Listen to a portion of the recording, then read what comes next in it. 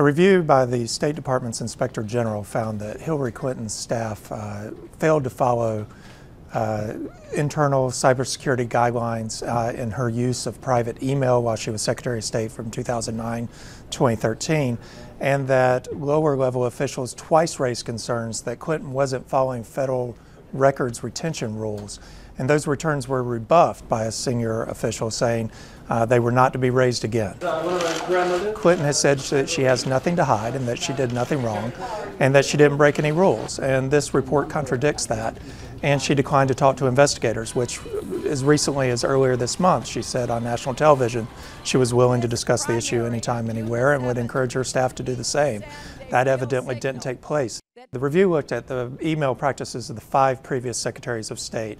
Most specifically, it cited that Secretary Powell during the Bush administration had also used private email, but by the time that Secretary Clinton took office in 2009, there were much more direct guidelines about how email should be handled, specifically the use of personal email by State Department staffers.